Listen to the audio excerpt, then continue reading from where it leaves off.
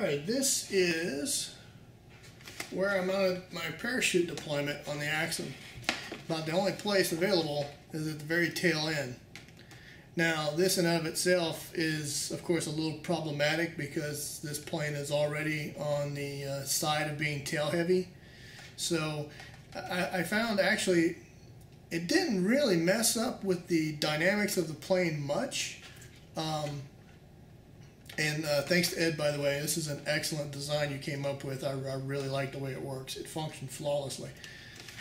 But like I was saying, since this plane is by design already a little bit tail heavy, definitely stick to the smaller parachute guys. And in fact, my first successful deployment was this guy. And again, thanks to Ed for sharing how to make your parachutes. I've already got 3 of them mocked up. This is not exactly like the jacket liner material, but while we were in the fabric shop, we found it. Well, my wife actually found it. It's very, very similar to that polyester / nylon, very thin, very slick kind of material. So I figured, what the heck, give that a shot. So made one 19-inch and one 20-inch with this, and then found my little kamikaze jumpers at the 99-cent store. And what's funny is, you know, 99-cent China toys, while they they give you all the detail on the front, poor guy had no back.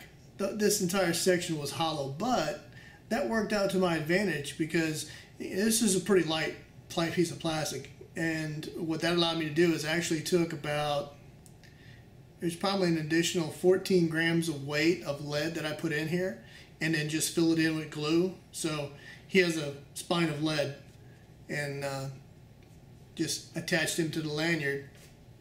And this combination right here, now while I haven't weighed it yet, was actually worked out really well. I flew this guy on the Axon and deployed him, and I think the only thing else I had on the plane on the front was, of course, the 2200 milliamp battery and the FPV gear.